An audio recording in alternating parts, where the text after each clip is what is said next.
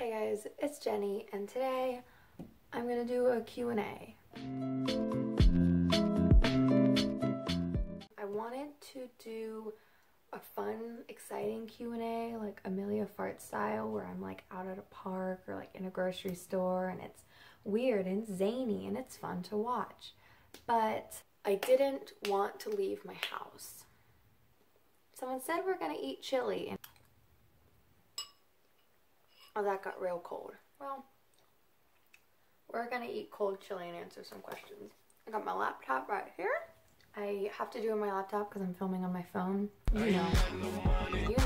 I asked y'all to send me some questions over on Instagram, which is @селфсoothing if you want to follow me.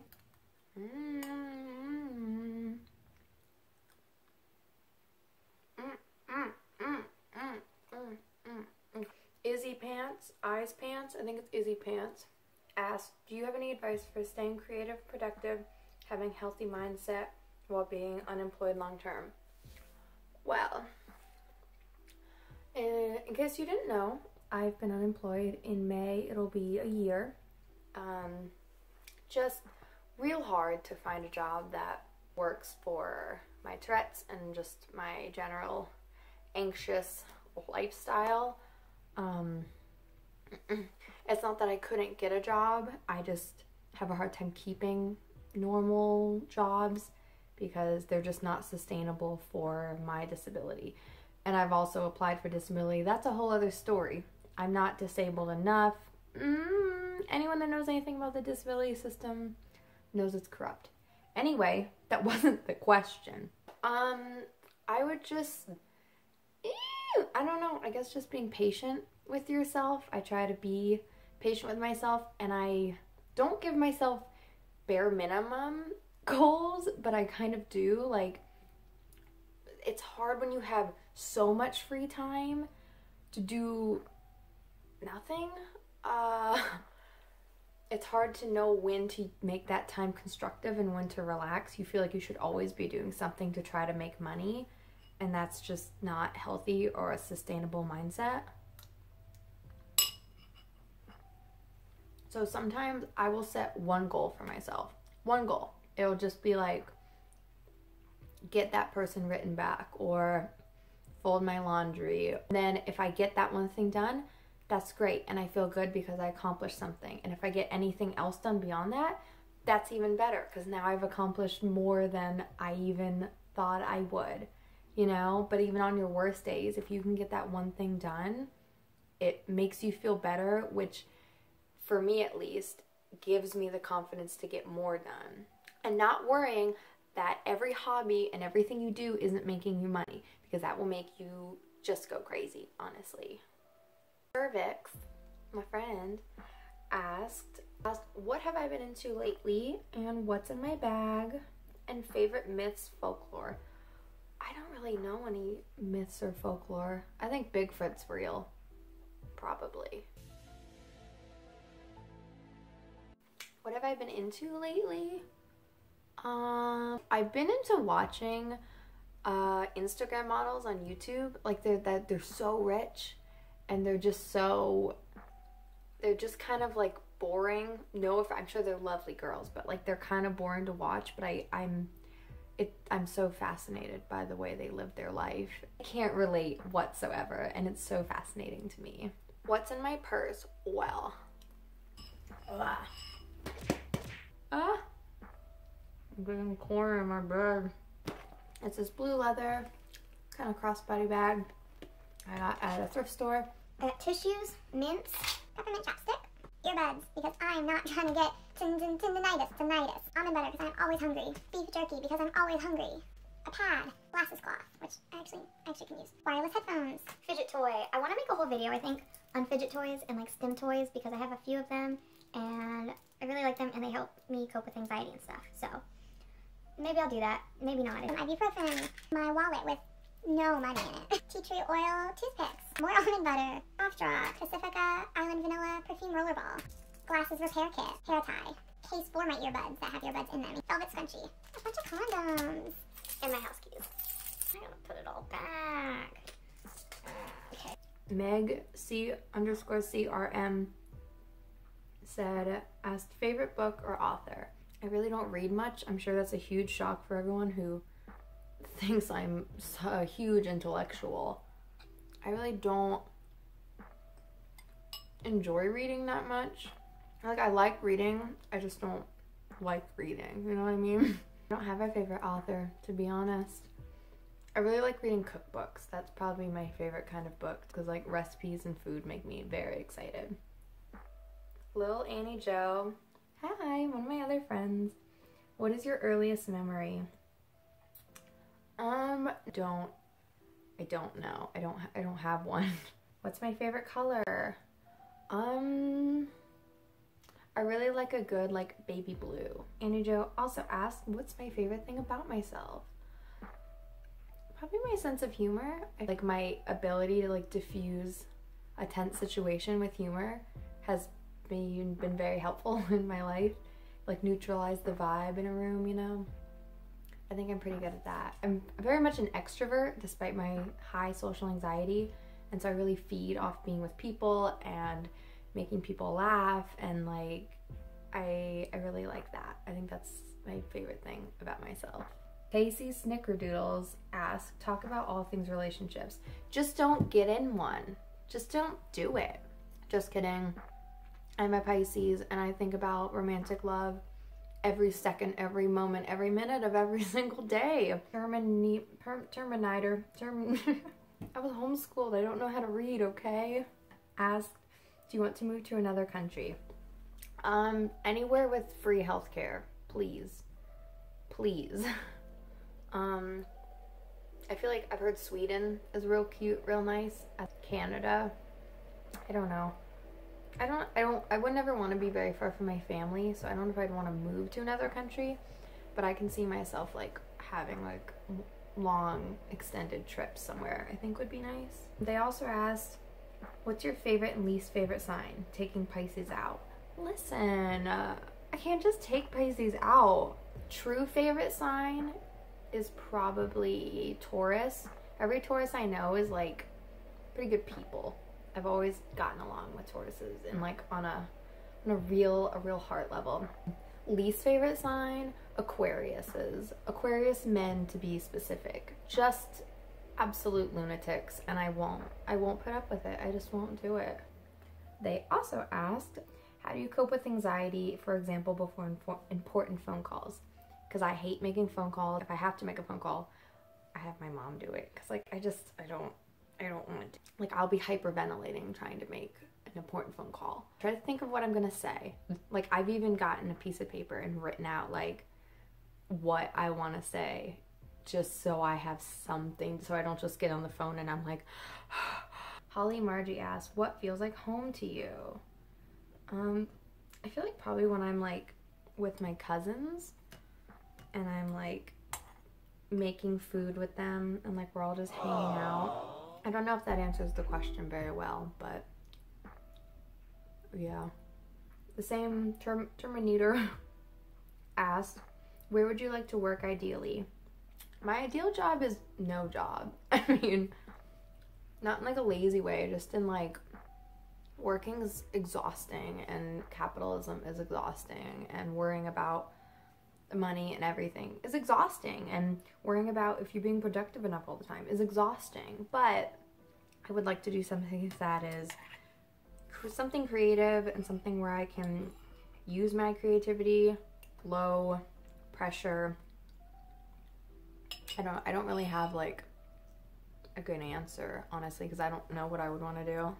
Fun fact, speaking of me not ever knowing what I want to do, I actually got interviewed to be on an A&E show about people with Tourette's, finding careers for people with Tourette's. It was called Employable Me. They did it like in the UK, and then they wanted to do it in the US. I went through several of the interview processes. I did the Skype call, I did all the things, and then they didn't pick me because I didn't know what I wanted to do with my life. Because so many of the people in the show, they're just like, I've wanted to be a fashion designer since I was 4, and I've put in applications every day. I'm like, some people, like, they had so much direction and I just, like, didn't. Are there any languages you want to learn? I just want to learn French because I think it sounds sexy. Self-Soothe asked, how do you make your breakfast? The egg one with the toast and avocado. If you follow me on Instagram, you know I eat this one breakfast all the time. I've kind of stopped eating that and I've gotten into eating something else. But for a long time I was eating, I toast an almond flour tortilla, and then I would put mashed avocado and salt and pepper on it, and then I'd put a fried egg on top, and it's like flat and it looks like a flying saucer. It's real good. It's real good. I like it. Amanda Twitty, my other friend, can you tell these are all my friends asking me these questions? Asked, do you believe in aliens? Yes, 100%. Why? I think anyone who doesn't believe in aliens is just wrong. Nika asked, what's your favorite ASMR channels? Oh my god. ALB in Whisperland, whom I love. Laura Lemerix. I'll link the few I can think of off the top of my head down below. I really like her voice. Latte ASMR, I think is her name. Rainbow ASMR, she's really good. I have so many, but I can only think of those few off the top of my head. I'll link them down below though, and if I can think of any more. I love ASMR so much. Passabali, I think it's Passabali. Animal, whales. Favorite weather, sunny and like just warm enough so I can like lay out in the sun and sunbathe like a lizard. Do you believe in reincarnation? Yeah, why not? What? Can I help you, sir? Come to Norway asked, favorite movie and director. I think my favorite movie, not to be an annoying art girl, but I think my favorite movie is Eternal Sunshine of the Spotless Mind, because I love to be sad. I don't have a favorite director. The only director I can think of is Wes Anderson, and I don't want to be that person. I really don't want to be that person. Oh, one of my favorite movies that isn't so sad is Sleeping with Other People. I love a good rom-com, and that's such a good movie. Sleeping with Other People is so good. I like Princess Diaries. I'm not a big, like, crazy movie watcher. I like watching chill things. Tea Tree Brie asked, tell us how you lost your virginity. Long story short, I lost it to a guy who I was seeing at the time on New Year's Eve 4 years ago, and it was fine. It wasn't that big of a deal. It's your mama. Asked, how long does it take you to edit your videos and what program to use? Well, as you can see, I have a gross Lenovo ThinkPad laptop that can't be unplugged or it will die. It doesn't do much, but it has Windows Movie Maker, and that's what I use. It depends on the video, but I can honestly sit there for like 5 hours editing. It usually takes me a day or a day and a half to edit one video, give or take. The same person asked, what's my sexuality? I get asked that several times in my comments on YouTube, which is weird. People be like, so do you like girls? And I'm like, I'm just talking about makeup in this video, but okay. I identify as bisexual, but I don't subscribe to the idea that there's like 2 genders exclusively. Yeah, that's all there is to say about that. Marie Lind, sorry if I don't know how to say your name, asked, have I ever been in a serious relationship? No. None of my relationships have ever been serious. They've all been huge jokes. Comfort Zone asked, what are your fave scents?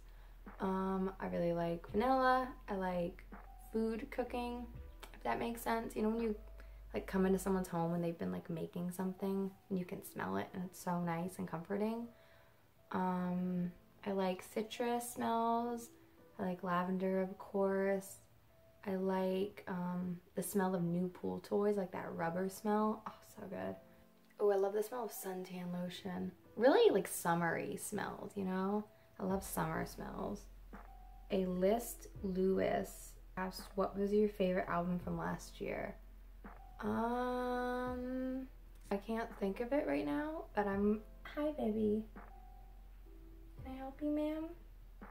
but I'm gonna look on my Spotify when I'm done filming this and I'll insert it right here once I figure it out. Ooh, your paws are cold. A list GeoCities asked, what is your favorite meme? You know what I really like that I think was underappreciated was the moth meme. When it was like, it'd be like a moth in a drive-thru. It'd be like, yeah, can I get a one large lamp? I love that. Psycho Slut asked, dream date situation. Anything where I don't have to like think too hard. Like, I think it's so nice when someone has the forethought to know what you like and what you would like to be doing. You don't have to be like, where do you want to go? I don't know, where do you want to go? Where do you want to eat? I don't know, what do you want to eat? Like, just pick something. Like, probably my dream date, it's really corny, but I think like a picnic is like super cute. Like, if someone had so much forethought to like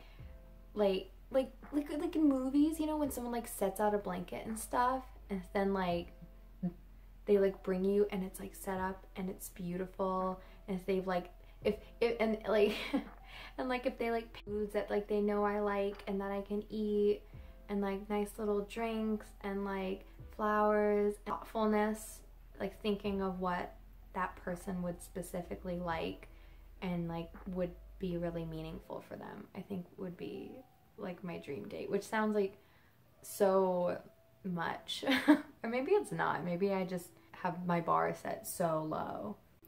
Izzy Pants asked, advice on how to tell new people about having Tourette's syndrome. That's a good question. I'm just really upfront about it mostly at this point. Like, sometimes even I'll try to tell people before they even notice or before I even tick. I'll just be like, oh, by the way, I have Tourette's, so you'll probably hear me ticking or saying things or making sounds, and that's just what that is. Like, I don't think it has to be like a big thing. Like, I just will blurt it out. It's in like my Instagram bio, so it's not like I'm like hiding it and I talk about it, but like if I'm on something like Tinder, I don't tell people because I have put it in my bio before, and you just get so many people saying so many stupid things, and it's just the worst. I just figure if I go out with someone, I try to tell them either before I meet them or like the first time I meet them, I'm like, hey, by the way, this is my deal. And like, if they don't want to like continue seeing me solely because of that, I'm like, okay, whatever, didn't want to be with you anyway. And the last question is from Cyan Blue Love, and they asked, what tattoos do you have and what do they mean? I think, how many do I have? 1, 2, 3, I think I have 12.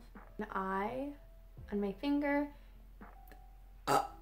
It means absolutely nothing. I saw Miley Cyrus had one of these when I was 17, and I was like, I want one of those, so I got one. I have some dots on my middle finger, and those matched with a friend who I'm not friends with anymore. A white cabbage butterfly on my chest that I got a couple summers ago. They were an animal that I was very, very depressed when I first moved where I am now. A couple years ago, I was in a bad living situation, and I would go and sit outside a lot, and there were so many white cabbage butterflies around, and they just like, they would just make me cry, and I just thought they were so beautiful, and they were such a calming, sweet omen. This ugly true love. There we go. I got this little cherub disc on my arm. It's like a pull yourself out of it kind of thing. I got some little lovebirds. A hand that I did myself. By the way, I did this one, all the ones and the ones on my fingers and legs myself. It's kind of ugly, and I might like to get it covered up someday.